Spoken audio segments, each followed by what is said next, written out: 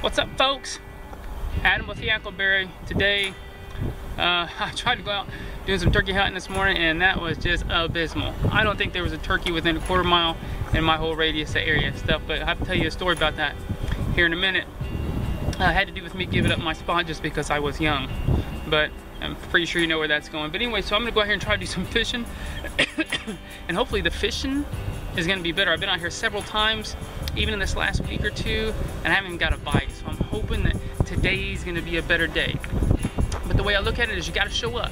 You can't catch fish if you don't show up. So we're showing up. Let's see what happens. I got the Ascent H12 loaded in the back of my truck. Of course, obviously I have a small pickup truck since it's 4-door, a little Dodge Dakota, but I thought it was pretty neat that I picked up this little, what they call like a bed extender. And I know the ones like you can get at Harbor Freight and stuff, but they don't have these sides. So I got this on Amazon. It has the sides that keep the boat from rocking back and forth. So I thought that was pretty darn slick right there. Makes a big difference. Since that's a 12-footer, you know, naturally it would hung off a considerable distance, but with that bed extender, it literally just works out perfectly. Easy to put in, easy to take out, as long as somebody don't steal it, right? Got the old H12 in the water. I've had the H12 in the water a lot, probably more times than even the D10 that I own also and stuff. And so, but so far we haven't put any fish in the D10. No, not the D10. I haven't put any fish in the H12. So that's our goal today, is get a fish at least on the H12's record. So it's time to get started. Pretty windy today, but you know what? I've come to learn that if I get picky about which day to come out, I just won't be able to come out at all. So we're on the water and stuff, and we just got out here and everything, but man, what's with all the snottiness? I mean, it's disgusting. That crap underneath. I roll right across it. It's like, who barfed in here? It's like littered with. Now look, I just got slowed down and I'm stuck in some kind of a Nickelodeon nastiness. Like, you can't do that on television or whatever. I better get to paddling so I can get out of this crap. Found a spot that we're gonna work on anyway, and so we're just going to try to drop anchor. Oh, got my hands in some of the muck. Look at this stuff. It's black. It's like the mud from this. Tell you what, she's not shallow. These strip pits, they're not shallow. They're pretty deep. I don't know how many feet deep. I guess somewhere between 10 and 15, but that's deep enough for me. So I guess like the bass is hiding, you know, deep in the water or something like that, because I haven't had any luck getting them. And so we're gonna try, I guess, go a little deeper. Maybe let our stuff drop down a bit or two, I think, and avoid the snot. As a rule, or one of the goals is to avoid the snot. And once you get blown in, you try to paddle out of it, it's all over your paddles. It's nasty. There's a big old snake. Alright, so obviously I'm back at home, and that's partly because, no, fully because when I was out there, number one, it was extremely windy, and the sun was nice and high in the sky, and within about 45 minutes time, I'm getting cooked.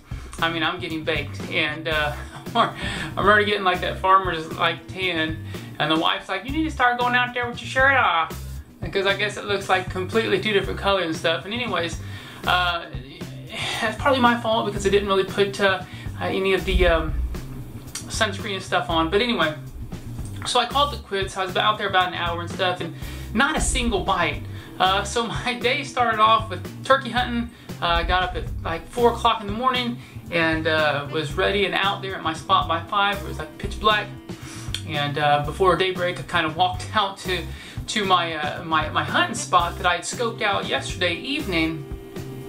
And real nice spot. I mean, it was like it was a big field surrounded by 2 other fields, and there was about a group of like a little island of like 10 or 15 trees. Real nice. I thought at first it was like a pond in the middle of this field because there's several out there, but when I come upon it yesterday, it was real nice, and just had like a 360 view in all directions. And I'm pretty novice, but you know, to me, I'm thinking doesn't get any better than this. You see them coming, if they're coming, you see them coming from any direction. So I figured it was a great place. So I snuck out and I was like, I need to get out there before everybody else gets out there, because if I think this is a great place, so does not the other 99% of the people that live in the city that I'm at. So I sneak out there, I get out there first in this parking spot, this parking lot, and a couple trucks drive by and stuff, and I'm like, okay, good. You know, they realize I'm here at this one, so they're probably going on down the road to the next one.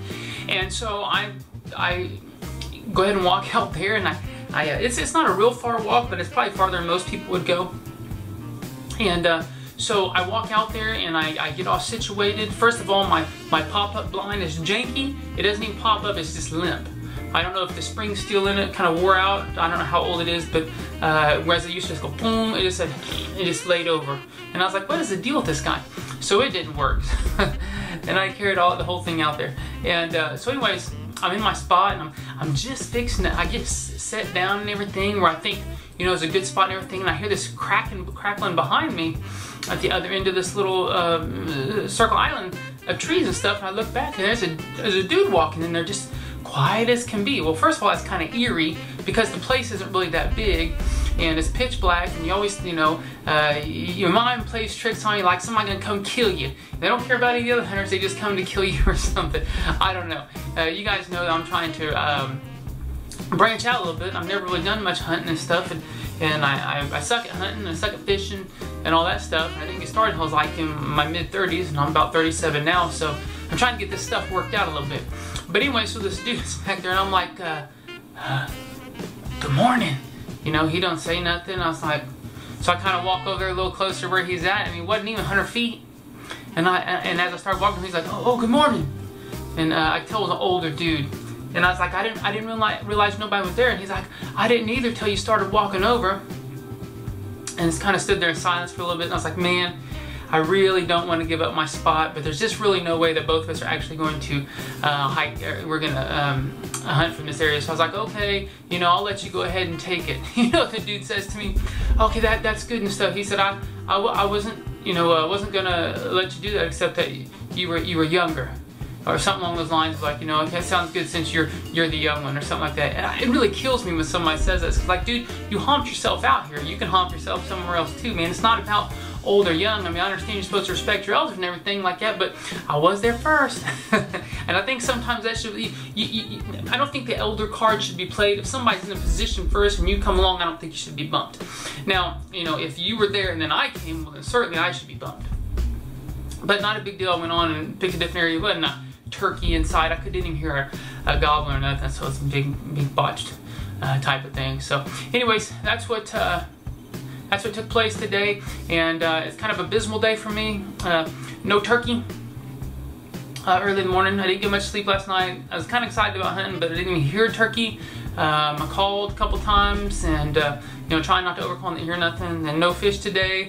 No mushrooms the other day, so it's kind of a strikeout for me, but the way I look at it now is just got to keep showing up. But it do get frustrating. It makes it a big challenge to go back whenever you turn up with a big fat zero. So I'm supposed to go hunting again tomorrow. I took today and tomorrow off to do so. So I'm supposed to have a buddy go with me. We'll see how that goes. I usually don't believe anybody's going until they're going, because this is, you know, a lot of times I just back out and stuff. But anyways, that's all I got for today, guys. Alright, you guys take it easy. We'll see you next time. Bye-bye.